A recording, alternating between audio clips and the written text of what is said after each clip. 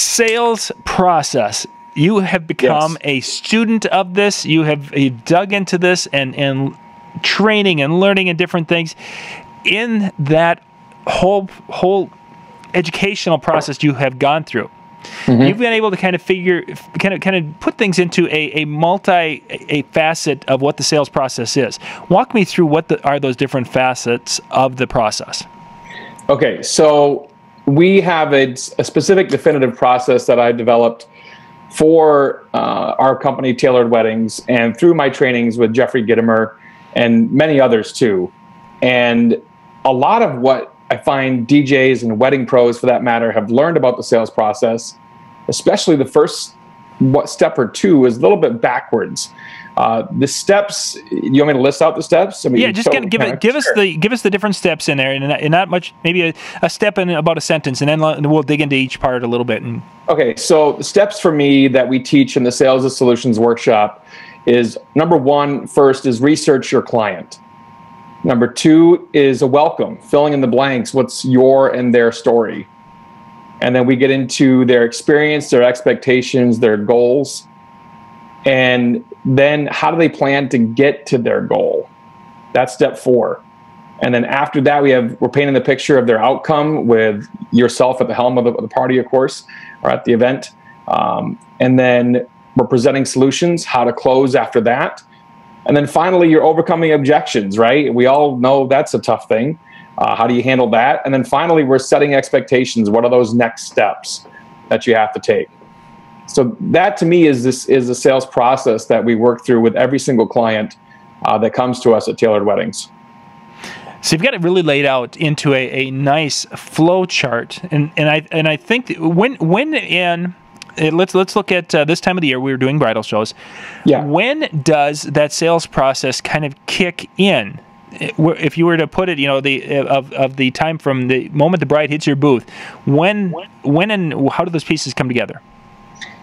I think it starts even before the bride hits the booth. I think it starts in regards to figuring out the bridal shows themselves. In fact, I dropped a bridal show this year due to the fact that the past 1 or 2 times we've done the show, we haven't gotten the response we've wanted out of it. So I think, just like we talk about in research your client for the first step of the sales cycle, it's the same thing in researching other wedding pros, other events you want to be affiliated with, a part of, to know, is this the right fit for us as a marketing vehicle, as a sales vehicle, or not? So I think it starts even before the bridal show. But then, of course, once we get to the bridal show, let's go there. Once we get to the bridal show, then it's a case of having that game plan already prepared before you get to the show. In other words, what are you going to use for marketing? What are you going to use for an approach?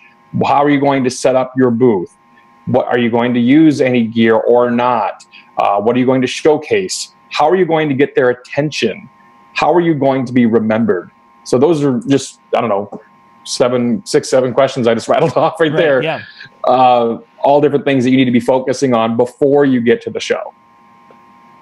Okay, so now we've thought, we've kind of worked our way through. We found a show that we liked that fits our demographic for the type of bride we wanted. We've gone and we've answered these questions, and we figured out a game plan of how we're going to use that information that we could eventually get from the show. Now, how does a person prepare, I think is the best way to engage the bride at this show? What kind of things would help someone prepare for that? So preparing to engage a bride at the show, you first need to put yourself in her shoes. You first need to understand what she's going through. And the reality is, at a bridal show, she is so overwhelmed with everything going on.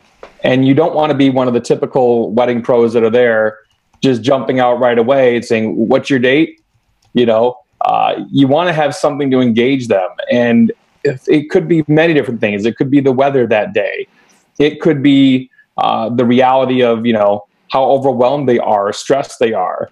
I often joke with a bride and groom when they come up to my booth. I remember doing the Palace of Auburn Hills bridal show in Metro Detroit, where there's literally over 1,000 brides coming through the Palace where the Pistons play. Mm-hmm. And, you're stuffing bags at these shows just with your marketing literature, and you're, investing a ton of money into a marketing piece to try to set yourself apart, because that's how they will sort through you later, is the marketing pieces that you have. And just to try to break the ice with them, you need to have something to do that. So back then for me, because of the cattle call that it was for brides, it was, did you get some good kindling for your fireplace? And put their bag. Because that's the reality of it, right? Half of this stuff was going to end up just in the garbage or starting a fire with. So you need to have something to be able to break that ice. Humor, as Ron noted earlier in our segment here tonight, it can be a powerful connector. And something where you can, know comedy, and if you study any comedy training, that can definitely help you as well. The other biggest thing, I think, from that standpoint in regards to engagement and connecting a bride right away, is you need to make them think and ask a question that will make them think. We're big proponents here at Sales and Solutions for Jeffrey Gitomer's trainings and things like that. And I've had the pleasure of being a Gitomer certified advisor now for about a year. And I've conducted a few of the Little Black Book of Connections workshops. And one of our workshop items in that particular workshop that we've adapted for Sales and Solutions as well is a 30-second commercial. And your 30-second commercial is how you engage a prospect that you've never met before to want to know more about you. And that's about your time frame at a bridal show, right? Mm-hmm. Is the same thing. So we go through a 4-step process in regards to your 30-second commercial and how to properly, get someone to ask you a question. Because if you can get someone to ask you a question, you win. Right. You intrigue them. Okay, so let's do a kind of a hypothetical here. You're at the bridal show. Bride Susie comes up and says, "Hi, Mitch. We're looking for a DJ. We're wondering if you would be open for our day." That's what she's going to lead with. She didn't lead with the how much do you charge. Now, I want to how you would take her from there to, you mentioned you want to get her to the point where she's thinking. You said that. Yep, absolutely. How do we do that? So, what? Give me an example of a way that could happen. So, again, depending on how they've asked me, how they've approached it, will be how I approach them. There are actually 4 types of commercials you can use. There's a deficit commercial. There's a give first commercial. It's what do you do, and then an unfair advantage. But in this case, I would probably go with, if she says, "Hi, Mitch, we're looking to possibly hire you as a DJ. Are you available for our date?" That would probably be, to me, a give first approach. Which that to me then would be a case of, I meet a lot of brides, and one of the best ways that I can help them is to ask, what else do you need for your wedding day? And then once I have those answers, I'll search my mental database of people that I know and see who I know that will fit what you're looking for. And then let's share that together. Let's sit down and talk over coffee and see if I can help you. And then we'll talk more about your wedding too. And I'm going to help you with other things besides just the DJ portion. Okay. So giving first, I think, is a huge help there. And of course, it's going to, ingratiate you to her as well. And that will, in turn, make her want to chat with you more, because you're giving first of something that she may need. Okay. You said there were more than one, though. Oh yeah. Yeah. Just give me the titles of or all right. A little quick snippet of each one. A deficit commercial is where you show your prospective client that they have a problem, something that you might be able to help with, something that they didn't even know they had a problem that existed before, they walked in and met you essentially at that moment. Probably my favorite 30-second commercial. And please, I want to caveat this for a second, John, if I can. I'm not telling you, I would not suggest for you to take what I'm saying here today and write it down verbatim and then, practice it and use it, because you need to find what works for you. There's a certain formula that we use to help you create your own 30-second personal commercial. And I can walk through that too, if you wish. So my deficit commercial is essentially who is guaranteeing your guests will leave your reception saying, "Wow, that was so much fun. It was so Jennifer and Corey." Interesting, because when you mentioned deficit, and I was envisioning my head to a point of almost selling against the fear. No. And that's not the direction you went to.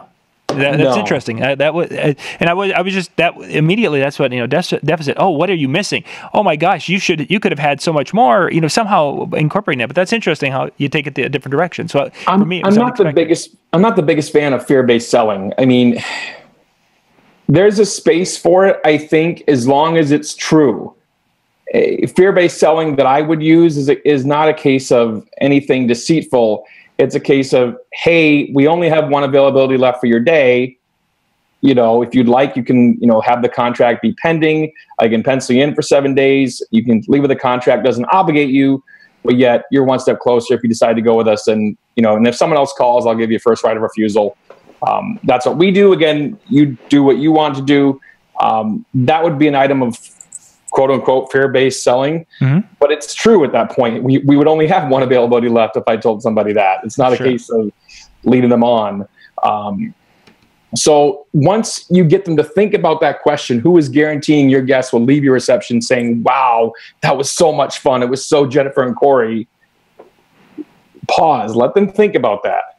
Yeah. And then I would normally say, what if I could guarantee that's exactly what your guests will say about yours? And then they're intrigued. They want to hear more. So then you go into, your pitch, if you will. My name is Mitch Taylor of Tailored Weddings. My mission is to have your guests saying that exact phrase, wow, that was so much fun. It was so Jennifer and Corey. I want them to say that exact phrase at the end of your night. I don't know if I can deliver that for you or not, but I'd love to chat with you over a cup of coffee and see how I can help. When's good for us to get together? And that's it.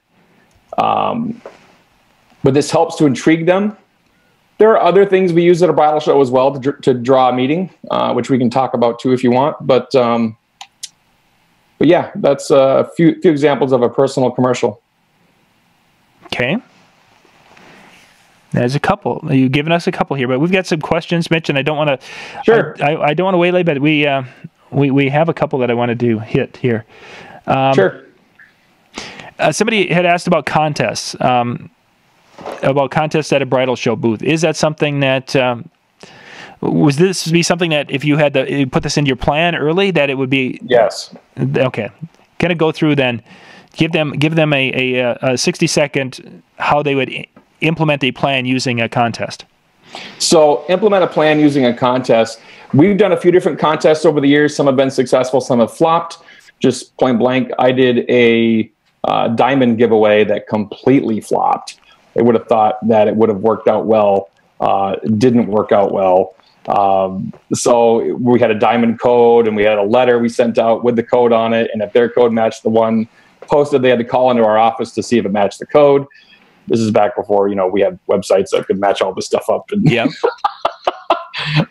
So that was one we ran that ended up not going so well. Right now, we currently use scratch-off cards, and those work exceptionally well for us. And a bride comes into the booth. We do the 30-second personal commercial, if you will. One of our brides just has a chat with her. And then from there, we find out where they're at in the process. Are you looking to have a sit down and be able to meet with anyone at this point? Where are you guys at in your process? Are you just early on? Are you looking for a DJ right now? That kind of thing. And then if they're ready to meet with someone, we say, hey, if you'd like to schedule a meeting with us, we'll write your name on one of these scratch-off cards. When you come in, you can win up to 20% off your wedding entertainment package with us.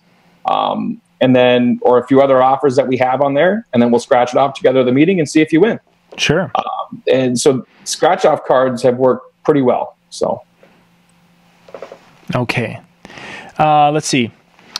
A comment here from Chris. Being from a small area, I wanted to adventure to the bigger city bridal shows. I know we do great work, but fear about if they can compete. Any advice overcoming the fear of being able to compete? Yes. Oh boy, Chris, we're going to address this coming up at Mobile Beat, Las Vegas 20, when my seminar called ROAR, right before Red Food there on Tuesday. And ROAR is an acronym for Risk, Opportunity, Action, and Reward. And I would argue that you need to overcome that risk, that fear, that risk you have of, well, did I do that or not? you know what, man, just do your investigating in regards to the show. Decide if it's, what you want, if it's going to deliver number of brides you want, right? Are they advertising it well? The reason I abandoned a show because they didn't drive the number of brides we wanted to get out of that time frame. But I would definitely look at how many other DJs are there. What are you going to be able to compete on? What's your niche? What's your hook? And then work on it, practice it, and absolutely sign up. Take that advantage. Take that leap. I've tried to jump into Green Bay bridal show market before. Frankly, it ended up not panning out for us very well. It's an area that's saturated with lower priced alternatives, if you will. And for the drive time, it didn't really work out for what I wanted. But it ain't going to hurt to take that risk. I would encourage you to explore and take that risk if you can. Good stuff. Good stuff. Our next question. The answer to Cindy's question is yes. Yeah, Cindy, I think we might have covered that in the scratch offs. Scratch offs.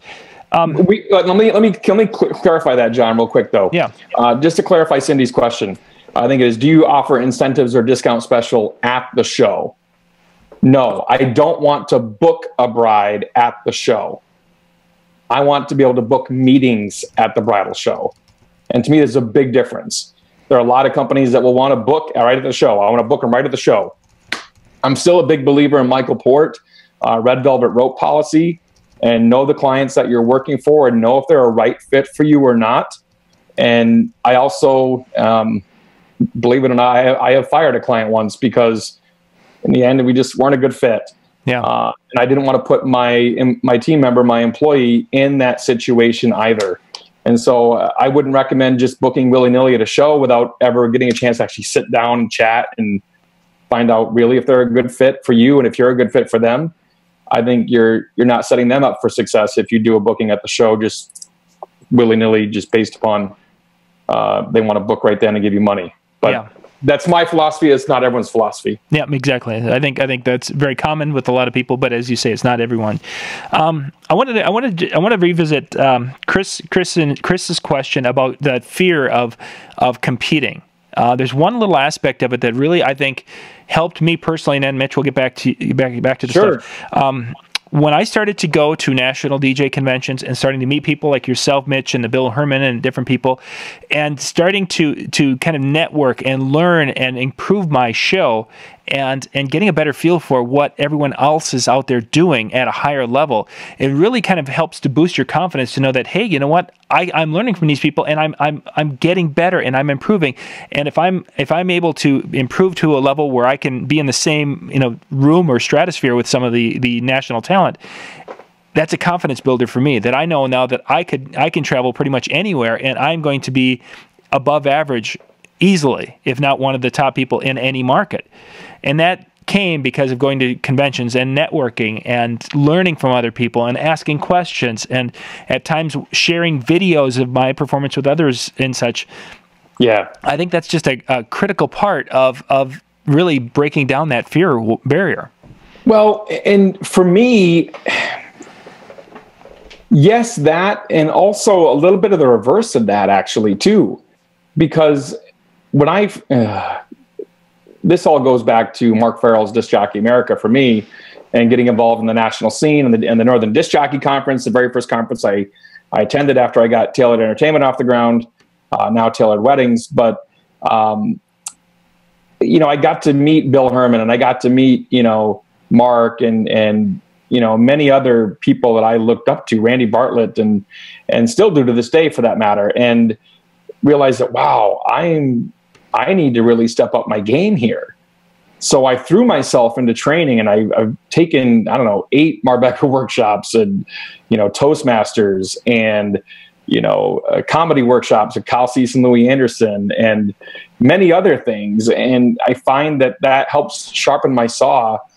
And the reason why I still am a huge proponent of training is because, frankly, I don't think I'm that good, number one. And number two, I don't want some young buck to come up and take my spot. And if I stop, it's going to happen. For sure. So. Definitely. Geez, we're going to keep going with some questions here. Sure. Naveen was sharing that they 6 to 8 companies in their bridal show that he does. A lot of people there. And then he asked a question of how do you feel about live mixing in the booth to demonstrate your skills? And I've got a thought on this one, but I'm going to let you start it out with that. I have some thoughts on that too. A few different things. Number one, if that is part of your USP. That's where I was going to go. For those who aren't familiar with USP, please define that. Unique selling position. Thank you. And if that's part of your USP, I don't necessarily have that big of a problem with it. I would probably encourage you, though, to rent a separate room somehow, because otherwise you may upset the other vendors that are in your area, the other wedding pros that are in your area at the bridal show, because we all know DJs, I'm sorry, but that music's going to get progressively louder as the mix goes on. I know I'm guilty of it when I'm mixing. It's like, oh, the volume just keeps increasing as you go. So I would, caveat that a little bit. If it's part of your USP, I would argue that there are probably few DJs, and I haven't seen everyone, obviously, but there are a few DJs where I would say that is part of their USP. I would think so. The Jason Janais of the world, the Matt Radicellis of the world, who's going to be presenting on Monday at Mobile Beat as well. Man, I'm so looking forward to Matt's presentation. And I've seen it before. But if that's part of your unique skill set, then I think it's okay. But with a caveat of be sure you're getting permission from the show owner, watch for not upsetting other wedding pros, that kind of thing. And Max just made a good mention in here, and Max, you're going to see this in 30 seconds. Max mentioned, the speakers, my speakers are bigger. There are some people who are going to have that as their USP of gear, that they can bring the biggest, loudest, and there's nothing wrong with that. Nope. Don't get us wrong. It's just that nothing wrong with that. We each have our different selling points, and I think that's really, as I've talked to Naveen, for a lot of you who aren't familiar with him, first off, you should get to know him. He's a very very diverse background in his entertainment compared to a lot of the rest of us, and he does some really cool things and is a wealth of information and knowledge. And his USP is going to be much different than what mine is. So. It's just a different look in things. What was the comment? Most DJs don't like each other. What was that about? I think Buttery. I think that's an accurate statement. You really think about it, Mitch. We go back 15 to 20 years ago, and it might have been, but really early on, DJs didn't like each other. We would be like, oh my God, this is mine. No, you can't learn. You can't watch me. You can't. And I think that's what Buttery's really is, that maybe that exists out there with some people in some markets, but I don't think it's as prevalent as it once was. Before we started going to conventions and before we started, having these sessions and such, it was, I'm not going to talk to you. You're not going to, no. My weddings, I do a couple of weddings and that's it. Now, we'd never talk about and say, hey, how do you talk to that bride when she comes up to your bridal show booth? We'd have never had that conversation. It would have been, you'll learn it yourself. Right. And I don't know.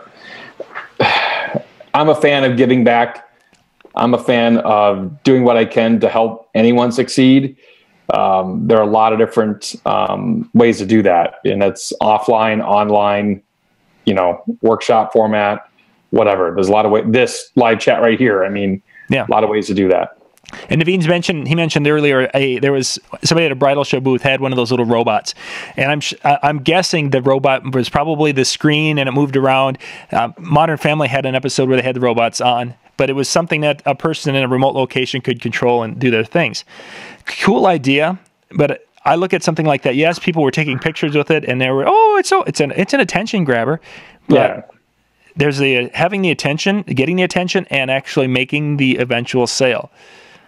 Just because they have a robot means nothing about their DJ ability, their ability to work with the crowd, to create a magic moment, as Ron was talking about, or a memorable moment. Yeah.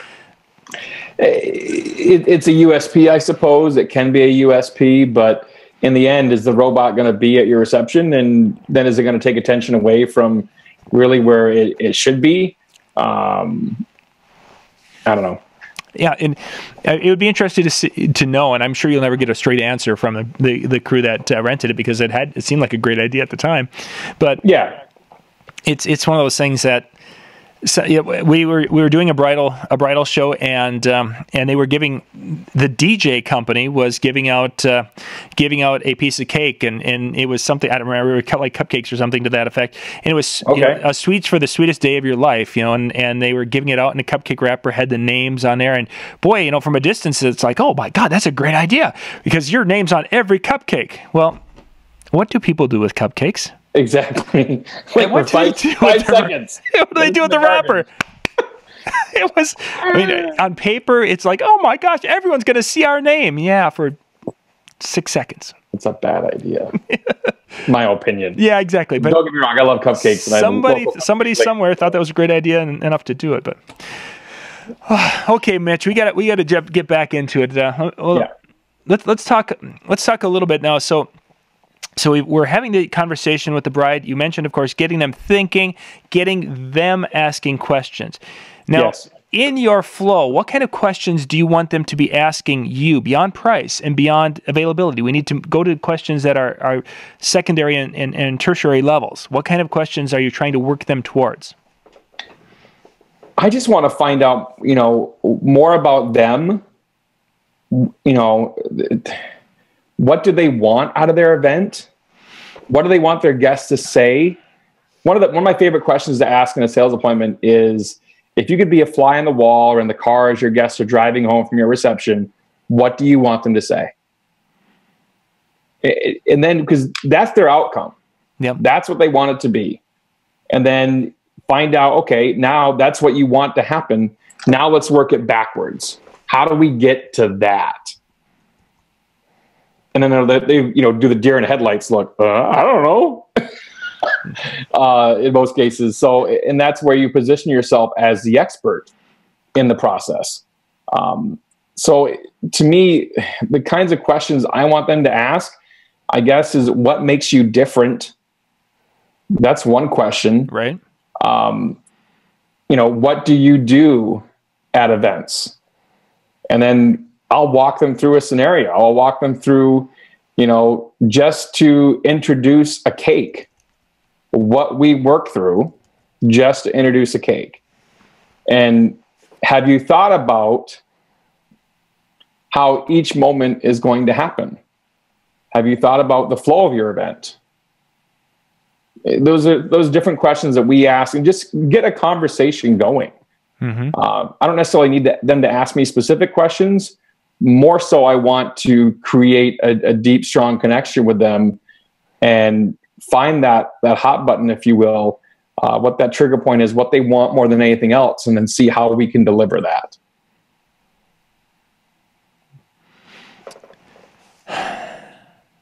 That hot button thing, though, can be just, it's not like there's one.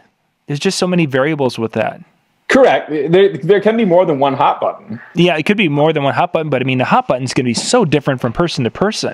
I mean, yes. I've had examples where there's been, the hot thing that the bride wanted was she wanted her dress to glisten like a disco ball in the middle of the dance floor. I've had some where they wanted to have that moment with mom because, she was a single mom raising me. There's just so many. How do you try to find those? I mean, is it possible to find those within that bridal show floor? Is this something that you just can't do there and you have to get to the meeting? Here's another one the bridal show floor is tough because you have a finite period of time typically, unless you have multiple people staffing a booth. And depending, of course, how big your show is and everything else, mm-hmm. We often do shows there's 50 to 150 brides.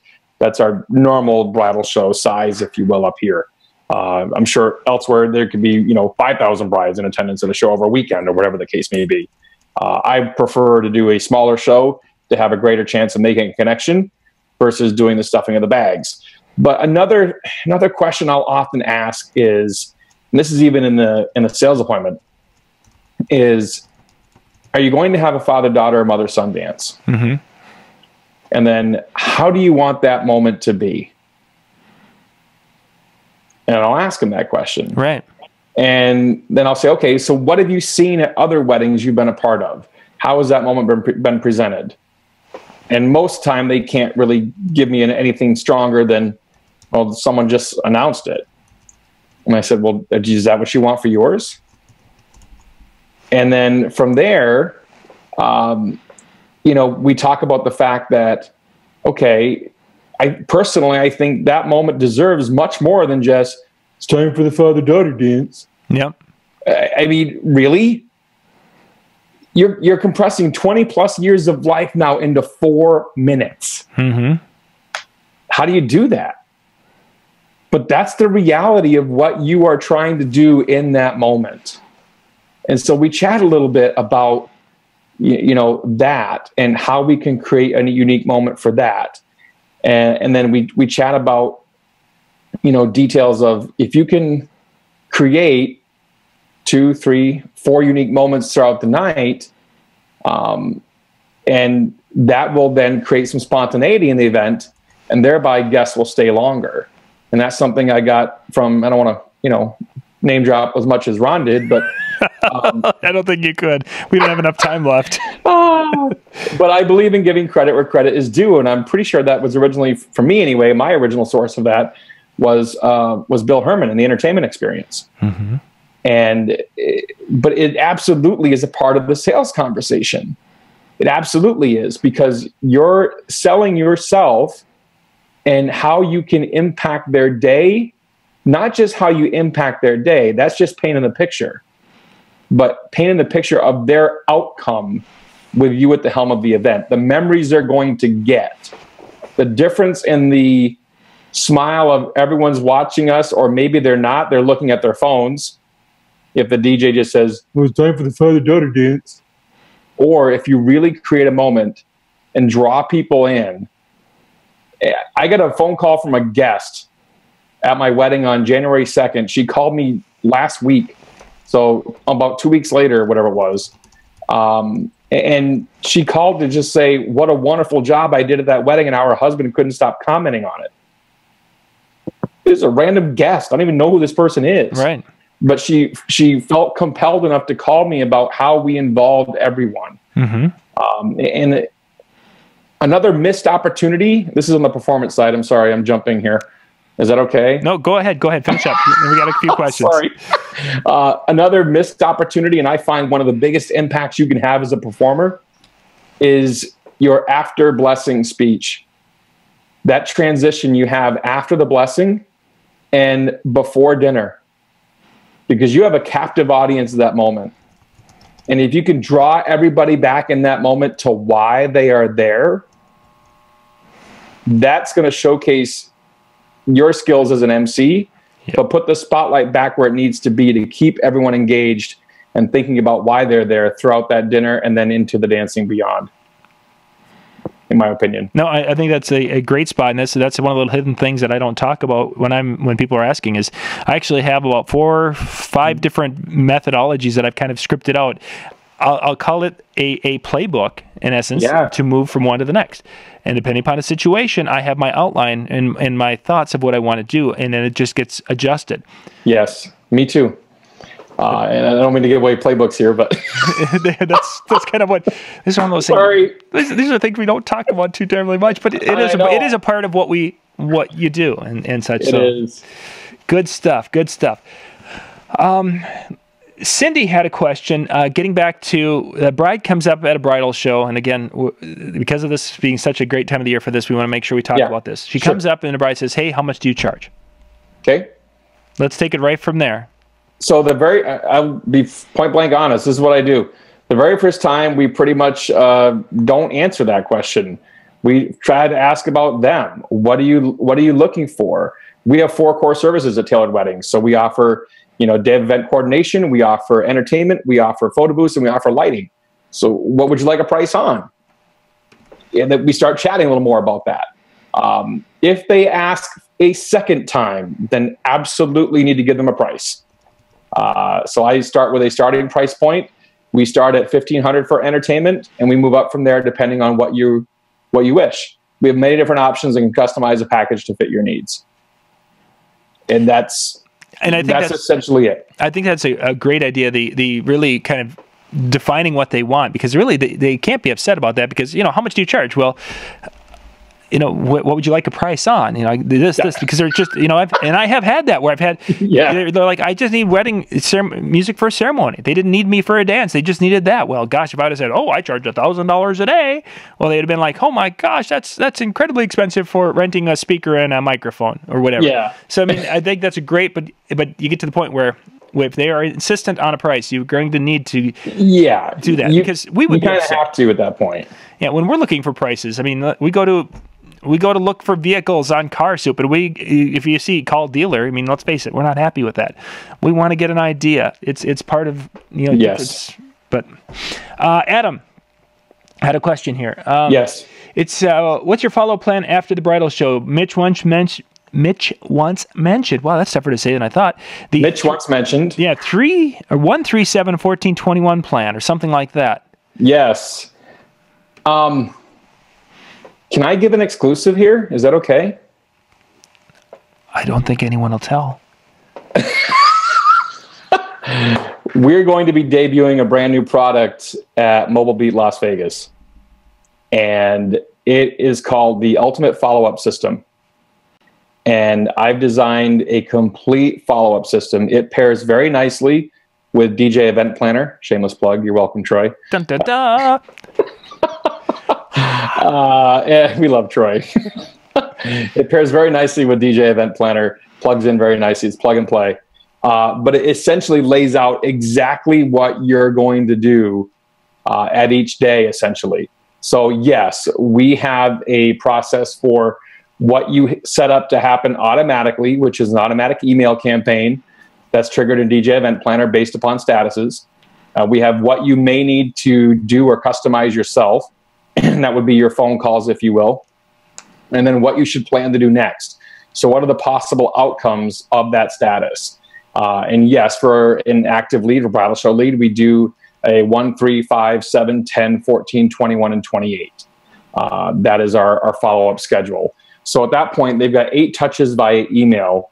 And of course, at any point, any one of the touches or the phone calls in between, they could turn around and move into they want us to send them info or send a proposal. So they'll go to sent info status. Or then they want to schedule a meeting. So they'll go into sales meeting status. There's a full email campaign for each one of those statuses that we've already created, been using, works wonderful. For every single step through the process, you can have an automated email campaign and know exactly what to do next at each step in the process. It's in both a Word and Excel document. So if you work better in one versus the other, it can help you out for that. We haven't even put it on the site yet. Which is a very true story. I've been slowly releasing it to a few individuals who I've been coaching as of late with different things. Retail on it is probably going to be in the price point of $299 to $249. If anyone wishes to have it, all I want you to do, just reach out, message me. I don't have any fancy, signs like Ron had. Just reach out, message me, and I'd give anyone here on this call the product for $199. That'll be a show special on it too. Michael Dunham, or Durham here. Sorry, I need my glasses up. Yes. Durham. Will it be a Constant Contact or MailChimp? Yes, it can work with anything because it's going to be a plug and play. It's essentially the Excel spreadsheet will be, you drop down and choose what your status is. It lays out exactly what you do for each of those 3 in regards to what you set up to happen automatically, your email campaign through Constant Contact, MailChimp, Ace of Sales or Outstand, which I still use myself as a Gitomer certified advisor. What you want to customize and do yourself, which will be you or your salesperson's follow-up on the phone, and then what you need to plan to do next. What are the possible outcomes of that status with the client? So, for example, a sent info status at that point, they could respond to the email campaign and they go into a sales meeting, right? Then you're going to drop them into sales meeting status, and then that email campaign will start with the confirmation of the appointment and the meeting reminder and all that. That's automatically sent out there. Or maybe they, after send info and the phone calls and the emails that you have going out, they don't respond. You're going to update them to release status. And then at release status, You're going to send them that email campaign, which will go out and trigger a "we're sad to see you go," and then a link to a survey to get information about why they chose to go another direction. And then you're giving them a hook for that too, with 4 ways to wow your wedding guests, or whatever you choose to use for a hook to get them to fill it out. You're going to send them a nice report, if you will, afterwards to get them to fill out the survey for you. I think John is, I'm going to reply to one. John, I think from what Mitch is describing, that if you've got that system and you're already sending out and having those reaches, this is really just going to give you the information of what each reach should be as a suggestion for that. Not that this is set in stone, but it's really going to be kind of an outline that you can implement in any system, Infusionsoft, if you're doing eye contact or email, whatever. So John, if you've already got the system, this is really, and Mitch, stop me if I'm wrong, but you're really giving them the content to put into these touches. Yes. Every single email content is there for you. Some also with pictures as well. Now, I want to caveat this. Everyone's process is going to be different. You don't have to do that many touches. But I would encourage you, I think a lot of salespeople give up too quickly on a prospect. You got to understand that you're not the only thing they have going. They've got a lot else going on in their lives, from, going dress shopping or choosing colors or bridesmaid issues or, mother of the groom issues or, school and work and, fiance. I mean, there's a ton of things going on in their life. So just don't sit there and think, well, they never got back to me and it's only been 5 hours. You can't think like that. And yes, there are phone calls we recommend in the interim there. We typically do a 4, a 9, a 12, a 17, 25, and 35 on the phone call pattern. But that's, like I said, your choice to choose to how many touches you want to have. And again, you can't be pestering them without giving them new information. It can't just be, hey, did you get a DJ yet? No, Gerald, this is we're getting to you now. This statement. Go ahead, keep going. You're not saying in these emails, hey, did you just get a DJ yet? No. I mean, a couple of them you're finding out, okay, where are we at in the process kind of thing. There's nothing wrong with that either. Your email should be short and concise. And again, if you get the content, if you get the email content on this ultimate follow-up system, I would definitely recommend to tweak it to how you would speak to a client. It may not be the way as I speak to a client, but I would encourage you to keep it short, keep it conversational, and then, obviously tweak it to your needs. And I think that making it tweaking and making it adjustable. What is your thought? And Gerard, I'm sorry, it was Gerard. And again, I've had to blow this screen up because it's going so fast. You guys are putting things up. You mentioned that it has to be new information. Now, what is your thought about having some content in there? So maybe a tip or an idea or a suggestion. Talk about that for a little bit. Absolutely. So, and depending on the campaign, of course, the campaign for us for booked client, for example, is absolutely all about tips. Our booked clients, I encourage you that our process for a booked client is there's an automatic email that goes out every month. So, and essentially it's a timeline of what they should be doing for that month. So, for example, for a booked client, they're going to get, 12 months prior to their wedding day, this is what you should be working on. 11 months prior to your wedding day, this is what you should be working on. And it walks through literally all of those things that they should be working on 12 months prior to their wedding day, 11 months prior to their wedding day. And, they're different. The email subject lines matter too, because that's going to draw them in to want to read more, especially if they haven't booked you yet.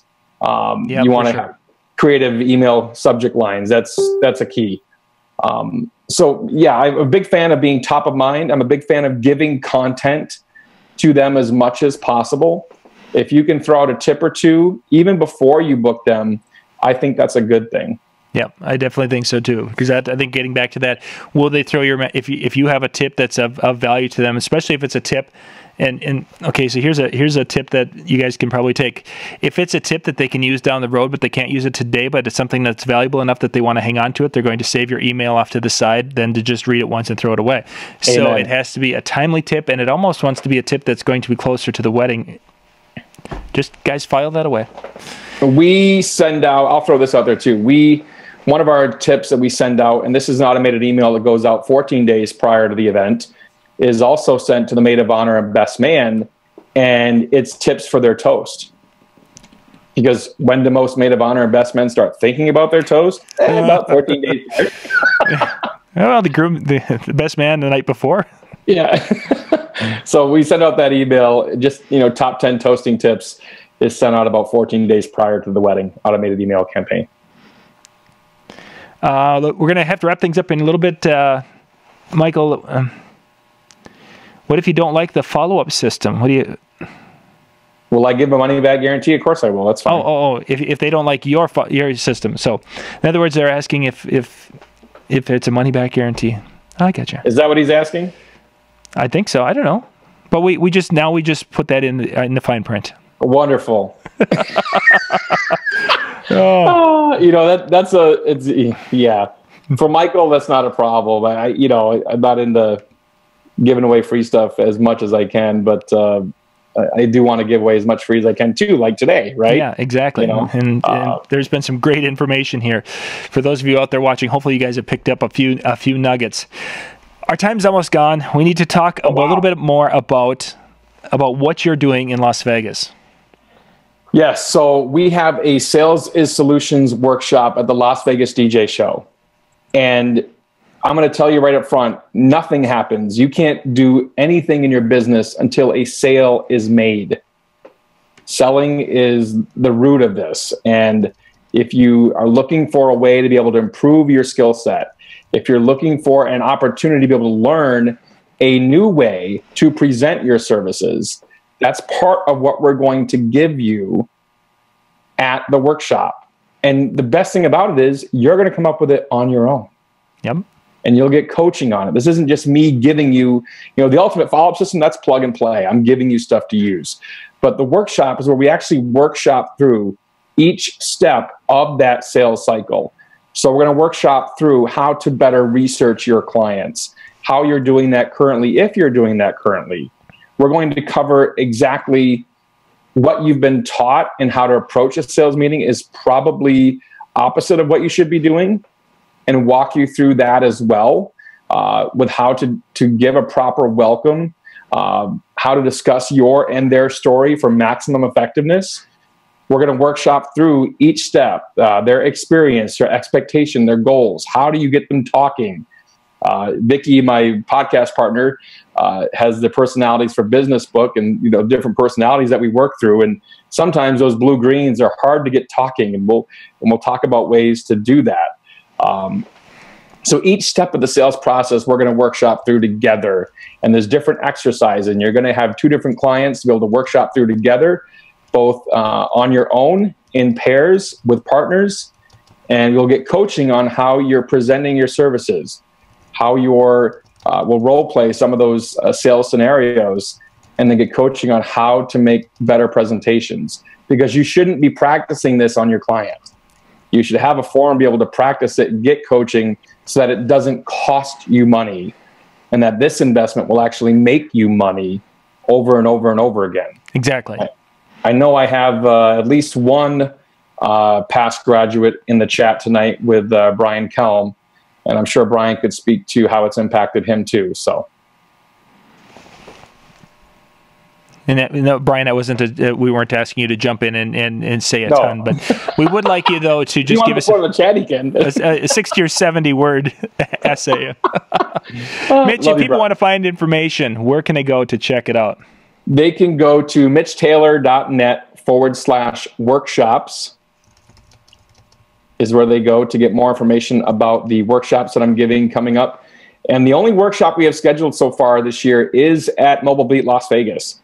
And frankly, it probably will be the only workshop I do this year. We have a few other speaking engagements this year, but probably the only workshop is going to be at Mobile Beat. So you want to join me for that. It's going to be coming up on Sunday, March 13th. It's all day, 9 a.m. to pretty much 6 p.m. We'll have an hour break for lunch. And I promise you, if you do not get your money's worth out of that workshop, I will personally refund you your money back. That does come with a money back guarantee. March 13th, right? Yep, March 13th. I'm just adding the link. It was mitchtaylor.net/workshops. Yeah, workshops. That's the link to that. Perfect. I just put that in the description below, gang, so you guys can go. You may have to, if you're watching it live right now, when you click refresh, that's where the link will be.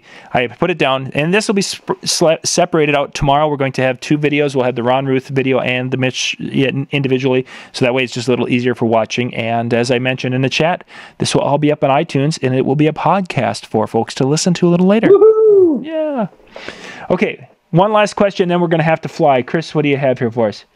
Is going from a small coverage area to stepping up to a bigger market. Any suggestions to start with? Oh boy, there's a show for us right there. That's a whole show. But the first thing I would tell you, Chris, is to get out and network. Network.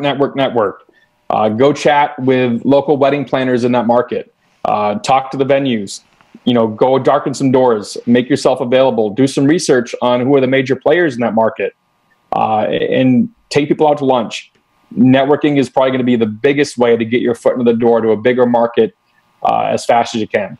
For sure. Well said. And of course, we could go into more detail, and there's a lot of little aspects of it. But as we follow-up system is digital download, by the way.